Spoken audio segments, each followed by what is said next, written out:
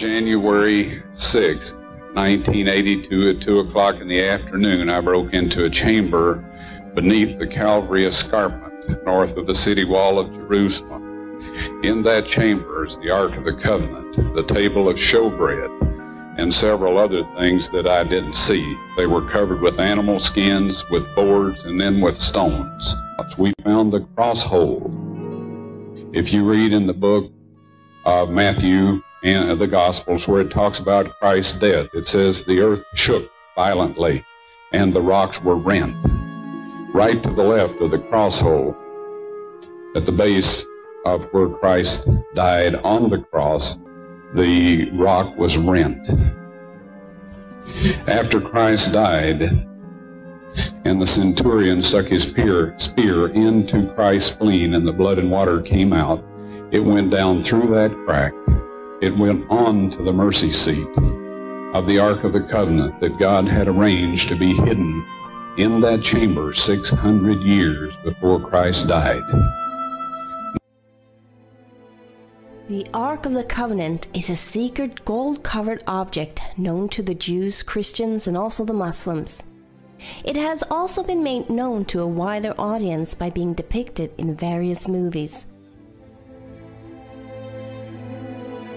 The oldest text written about it is the Torah, found in the Jewish Tanakh and in the Old Testament of the Bible.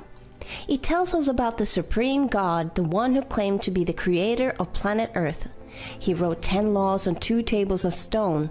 These stones were then placed into a gold-covered chest. The chest itself was then closed with a seat or lid with 2 cherubims, one on each side of the lid. The ark was used for 2 different purposes. It was above this seat the creator of the earth would manifest himself, as the law and the ark functioned as a throne for the creator. Secondly, it was put into a sanctuary system along with other holy objects.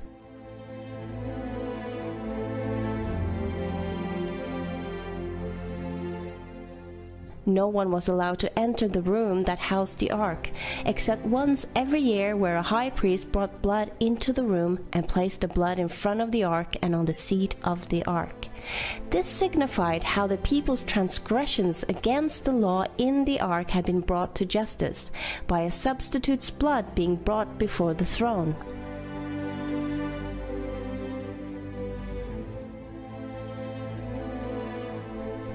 It was later moved to the first temple in Jerusalem. Sometime before the Babylonians besieged the city and destroyed the temple, it is assumed that it was hidden or that it disappeared. A man by the name of Wyatt had started praying to God to use him to show the world that the Bible was true. Ron had already been looking into the flood story and investigated the possible remains of Noah's Ark.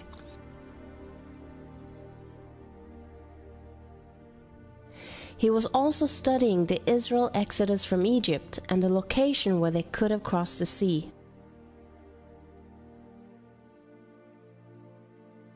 Finding several old Egyptian chariot wheels.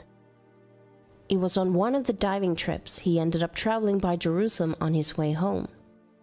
He was walking along the cliff face with a new acquaintance when his hand suddenly went up on his own, and his hand pointed to a place where some debris and trash was lying in front of the cliff. Without understanding why or how, he heard himself say, "There is Jeremiah's grotto, and the Ark of the Covenant is there."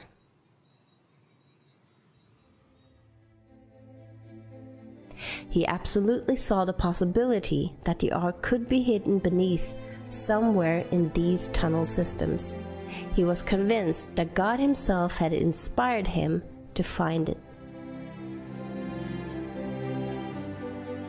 Ronald started excavating with his 2 sons in the place where his hand had pointed.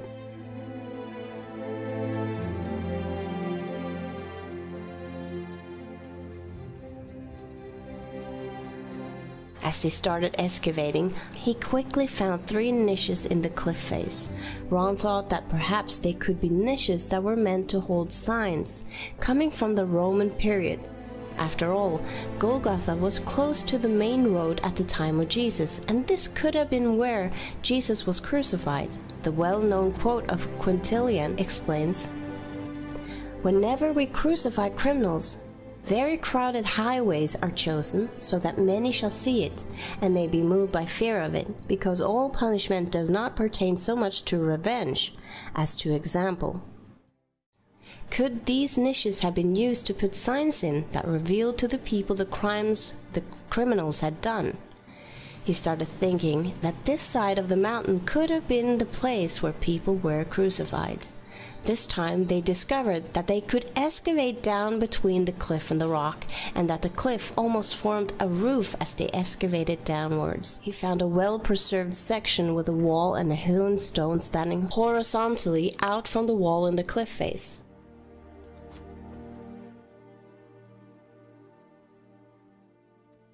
A few feet in front of it, he noticed a square rock that didn't look like a natural-shaped rock.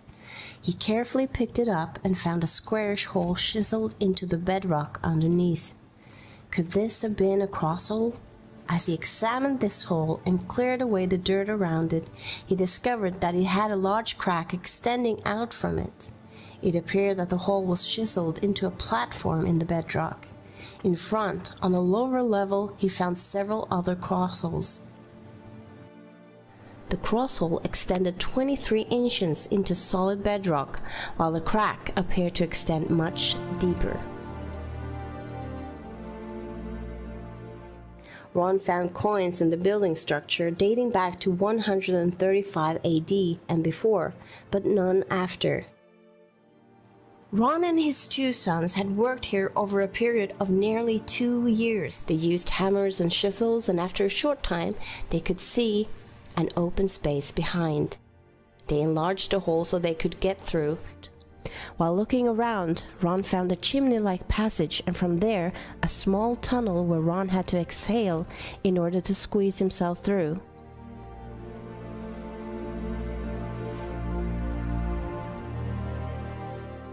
He then noticed a stalactite about 16 inches long in front of the cliff wall.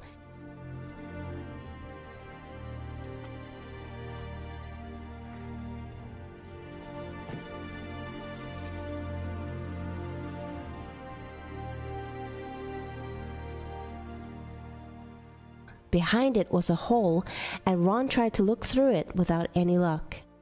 So he enlarged it a little and could see a cave inside, but it didn't look too promising and appeared to be a cave full of rocks.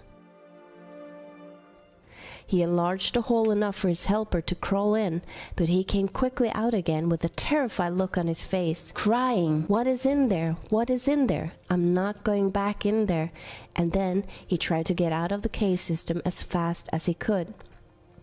Now Ron realized that there might be something there and enlarged the hole enough for him to squeeze himself in. It was now January the 6th, 1982. There was about 18 inches of clearance between the rocks and the ceiling.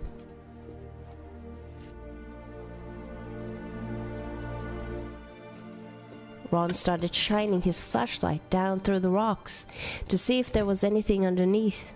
He saw some dry rotten timbers, and under it some dry rotten animal skins that turned into powder when he touched it. He then saw something reflecting back, something shiny and golden. At first he thought it could be the Ark of the Covenant, but when removing the animal's skin, he saw a gold-veneered table with a raised molding around the side, which consisted of an alternative pattern of a bell and a pomegranate. Ron felt sure this had to be from the first temple, or the missing tabernacle furniture, and could be the original table of showbread. He then started to investigate the chamber more closely and looked around. He used his light and noticed a crack in the ceiling. Climbing closely to the rocks to the rear of the chamber, he saw a stone case right underneath the crack. It had a flat stone top which was cracked in two, and a smaller section moved to the side, creating an opening into the stone case. But the top was too close to the ceiling for him to be able to look inside it. He noticed a black substance in the crack above it, and some more of the black substance on the edge of the lid, leading into the box. The crack in the ceiling was directly above the cracked part of the lid, where it was open, and some of the black substance had to have fallen into the case. It was at this time, as Ron recalls, as the instant realization of what had happened here dawned on him, that he passed out.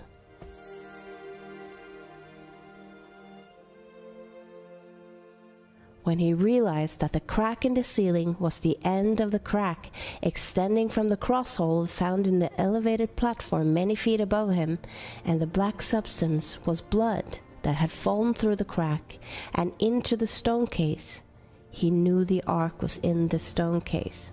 But the most overwhelming realization was that Christ's blood had actually fallen on the mercy seat on the Ark of the Covenant.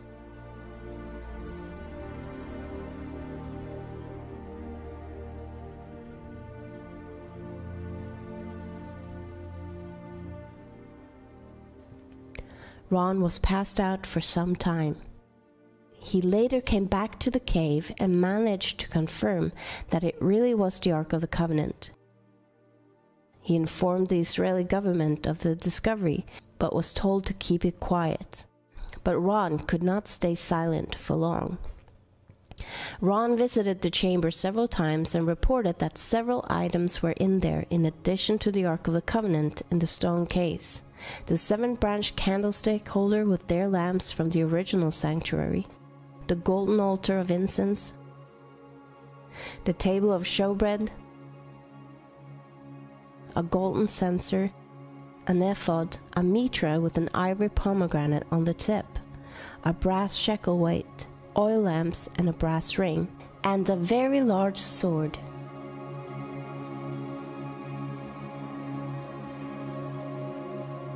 Ron had a laboratory in Israel analyze the blood remains he had found in the crack and on the mercy seat of the ark. The results shocked them beyond anything. First of all, in this analysis, I took the blood into a laboratory in Israel. I just said, please examine this blood and tell me what you can tell me about it. All right? They said, well, look, we're going to reconstitute it. We're going to put it in normal saline and keep it at body temperature for 72 hours with gentle swirling. All right, that's their business. That's great. I said, now I want to be there when you check it out. They said, fine. So I was back. They checked it out. I said, now, they said it's human blood. We can tell that. They did whatever tests they need to do. And then I said, take some of the white blood cells and put them in a growth medium and keep them at body temperature for 48 hours. And they said, well, that'll do no good because it's dead blood. I said, would you please do that for me? And they said, okay, we'll do it. So anyway, I said, I want to be there when you take it out and examine it. So I was back there. They took it out, examined it under a microscope, and the one technician called the other one over there, and then they called the boss over there, and they were talking Hebrew a mile a minute there for a little bit, and they looked at me and they said, Mr. Wyatt, this human blood only has 24 chromosomes in it. Everybody else has 46. You see, 23 from your mother, 23 from your father, 22 autosomes from your mother, 22 autosomes from your father. You get an X from your mother, you may get an X or a Y from your father, all right? This blood had 23 chromosomes from the mother's side, one Y chromosome only. You see, the child could not have developed if they hadn't had the autosomes from the mother. So all of his physical characteristics were determined by his mother's side of the family, her autosomes. His maleness was determined by this one Y that came from the source, not a human male. Then they said, this blood is alive. And then they said, whose blood is this?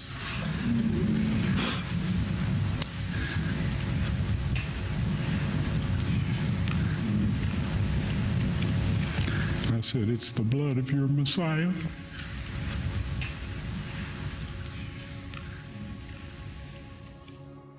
Ron wanted to show everything to the world right away, but God stopped him.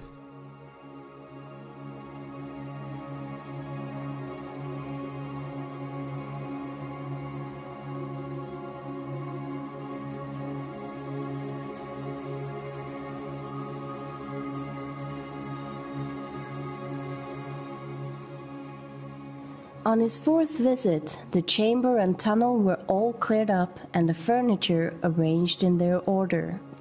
Ron instantly felt the presence of angels in the room, and he saw 4 angels, 2 standing on each side of the ark.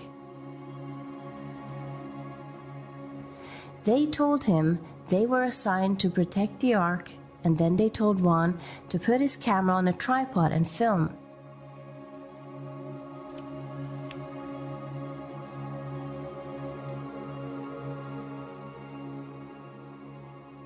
They lifted the mercy seat and helped him take out the 10 Commandments written on the 2 tables of stone.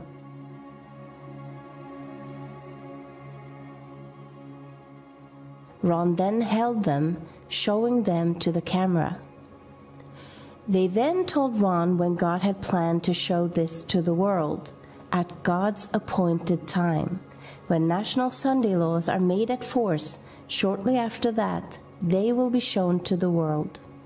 Ron instantly knew what the angel meant, as he had studied the topic beforehand.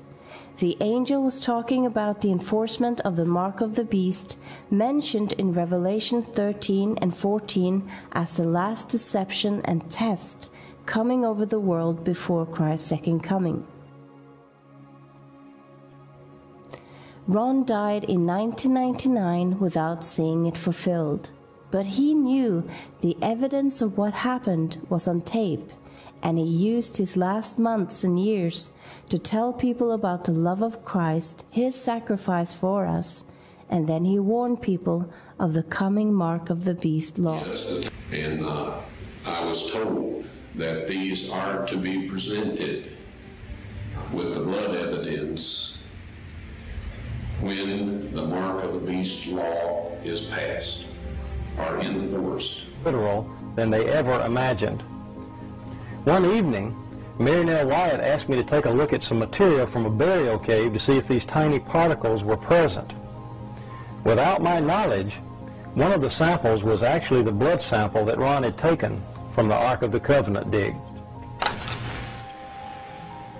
The sample was placed under the microscope, and as the specimen began to come into focus, thousands of tiny particles, somatids if you will, became plainly visible. At that time, Mary, who was standing behind me, began to weep.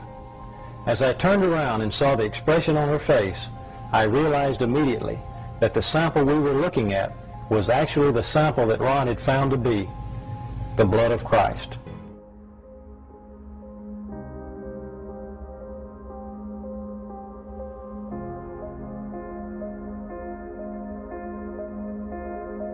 Then saith he to Thomas, Reach hither thy fingers, and behold my hands, and reach hither thy hand, and thrust it into my side, and be not faithless, but believing.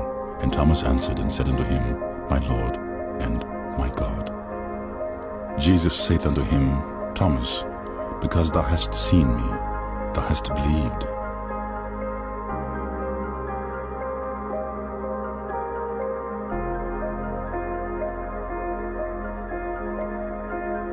Blessed are they that have not seen, and yet have believed.